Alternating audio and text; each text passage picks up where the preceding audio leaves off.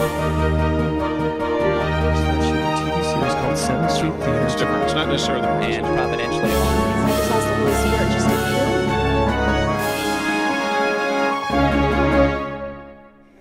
Okay, we are here with Bob Waliszewski. Did I get that right? You nailed it. You nailed it. Okay, it's better than Bob W. That's so, right. with Focus on the Families Plugged In Online. You have been with Focus for a long time. Tell us a little bit about what you do and in this organization. Yes. Yeah, almost 20 years this September, and many folks that are fans and have been of Focus on the Family, maybe have been through Adventures in Odyssey when they were kids and raised, etc., may not be aware of just how involved we are in the world of entertainment. We do movies, but it's not just movies. We review movies, and not just Christian movies, but basically everything that's popular, every R-rated, PG-13, PG-G out there. We try to cover them all, but we also do video games. I have 2 people on my staff that not only can play them, but can play them through every single level and let people know what's out there in the world of video games. We also listen to the top charting music that's out there in the secular world. So if you're looking to, my kids want to download something to their iPod, there's also television shows. Plus, we have very practical content on our website. Not just here's what's out there in the world, but here's what to do with it and how to help guide your family through it. Yeah. Well, and that is such a needed thing right now because, in this culture and some Christian parents out there who really want to protect their children, to be able to have a voice out there giving them input on what they're going to see when they go to see the movies. Yeah, I always say that the creator of the universe deeply cares about what we watch and what we listen to. But many of us, even in the faith community, make our entertainment choices based on other things than what our creator might say. For instance, we'll say, well, who's starring in that movie? Like the rest of the world does. Or, wow, how are the special effects? Or, how did it do at the box office? I heard it was #3 and made $72 million. I'm going. Well, I kind of think there's some better things to make a decision about a movie than how it did at the box office or who's starring it. All those things are important, but they're like that important when it comes to a big, set of criteria.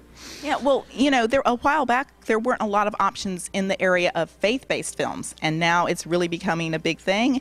And tell us how you've seen the transition in the faith-based market. Yeah, I like to say that probably about 7 years ago, 8 years ago or so, it was like if there's a pendulum, the pendulum split down the middle, and it swung way to the awful side on one side. I mean, so that you had Saw movies coming out, or you have things like The Kids Are All Right, or The American, or Black Swan, which are just incredibly, different problems for different ones, but just incredibly awful things.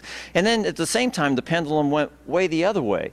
And I think it was based primarily at the start with The Passion of the Christ. When Mel Gibson gave us that film, $366 million domestically later, Hollywood went, we don't understand it, but apparently there's an audience for films out there that have a faith message. And so we then had the likes of Facing the Giants and Fireproof and Coming Courageous and Soul Surfer and Grace Card and more and more and more. Somebody is sending me or giving me a phone call or sending me an email saying, I'm working on a project, it's faith-based, would you? And I'm like, yay, yay, yay, yay. And so in time, it's going to get better and better and better. The quality's going to get better.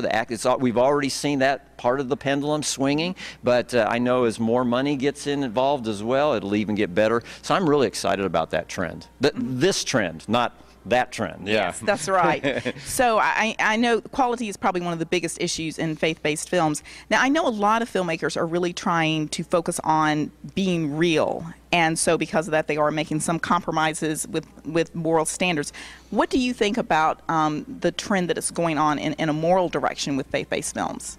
Well, I know the argument. If we're going to show it the way it really is, it's got to be gritty. And if we're going to show, let's say an urban scene, whatever, people are going to be cussing up a blue streak and whatever. But maybe I'm just tend toward a little bit more of a conservative bent. But I think that for years, production code years, Hollywood could figure out how to make a film without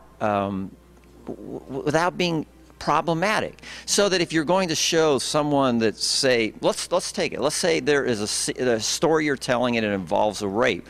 Well, some Hollywood things, you have to basically show that scene, whatever. And I think you can show dialogue of two people talking later in the movie where she's devastated and says verbally, here's what happened to me, and not even that explicitly. And viewers get, okay, I understand. She was sexually assaulted. That's why she's crying in that scene, rather than show it. So I think even Christian filmmakers have to still be very careful to say, tell a great story, show a very redemptive message, but don't trip up. Don't be a stumbling block to your viewers. Mm-hmm. Okay. Well, very good. Well, I thank you so much for being with Thank us. you, Cheryl. We really appreciate that and appreciate what you do. It's a great privilege. Okay.